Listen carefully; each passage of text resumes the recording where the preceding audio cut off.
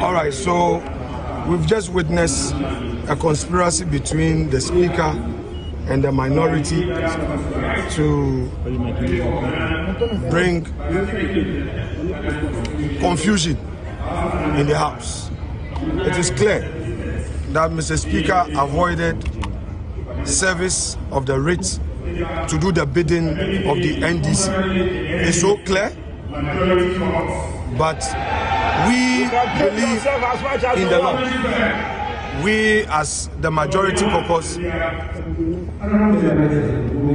immediately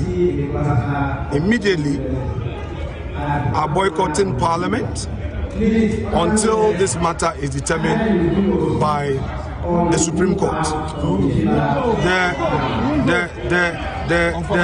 The Speaker has no right to interpret the Constitution, and it is so clear that what he did was to give advantage to the NDC and do the bidding of the NDC. We are not going to go further to litigate. We have a process at the court. We'll follow it up.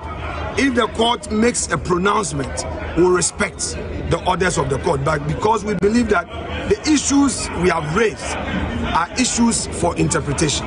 Thank you very much.